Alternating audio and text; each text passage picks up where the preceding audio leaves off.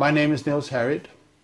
I have a master and a PhD in chemistry, and I'm associate professor at the University of Copenhagen, and I have been so for almost 40 years. And I'm 65. I have published close to 60 peer-reviewed papers in the best journals, and currently I'm involved with research X-ray time resolved spectroscopy on time scales of 1/millionth of a second. This is very fast. About 3.5 years ago, I saw accidentally Building 7 going down on a DVD, which was a recording from Stephen E. Jones' lecture he gave on Brigham Young University. And that caught my attention immediately because, for one thing, I have never heard about this building before, and second, I couldn't understand what was going on because apparently it collapsed with no reason at all. So that, as a scientist, I'm trained to trying to understand what's going on around me, and I couldn't understand. And from that day, I have not had any free time because later on, I started looking into it. I started working on the local scene in Copenhagen, Denmark, and I got involved with a team of scientists, which also counts Stephen E. Jones, Kevin Ryan, etc. A total of 9 people, and in a kind of research investigating the dust from the collapse on south of Manhattan. And in the dust, we found what we characterize as unreacted thermitic material in the shape of some very tiny red-gray chips, which have different properties. Most importantly is they're still reacting, some of them, and in the reaction they produce molten iron, which is the prime indication of a thermitic reaction, and such a reaction can be used to destroy steel structures. Now, thermite is, in the old-fashioned thermite, is a mixture of pulverized aluminum and pulverized rust.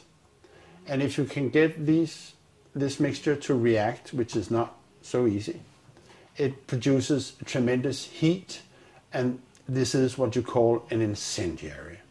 An incendiary is something which can be used to destroy something by the means of heat, while an explosive is something which acts with pressure.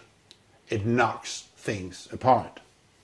Now, the old-fashioned incendiary is not an explosive, but it is still used for military purposes for melting iron structures. What we have found is a modern version of thermite, which we call nanothermite, which is produced in a different way. It is not just 2 powders being mixed. The material is actually built from the atom scale up. We call it the bottom-up procedure, which is what you do in nanotechnology. This has 2 consequences for the nanothermite, which distinguishes it from the classical thermite. First, the ingredients are much smaller, which means they are reacting faster and they are more easily ignited.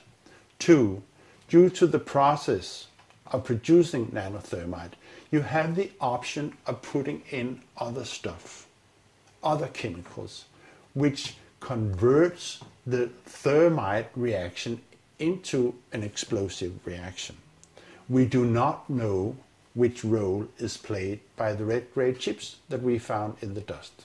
But we know, and this was already totally clear before we started investigating the dust, that both explosives and incendiaries were used in the controlled demolition of World Trade Center. This is quite obvious because of other observations. the molten iron and other findings in the dust, that both explosives and incendiaries were used.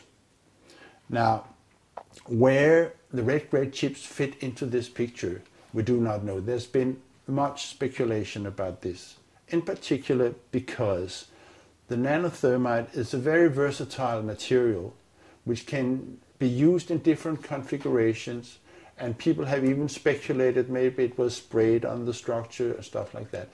This is what I call hypothetical blast scenarios, which we should not maybe go into here. One point I wish to make, though, is the recent work by David Chandler, where he is looking very closely at the collapse of the South Tower World Trade Center, reveals that the fragments which are being,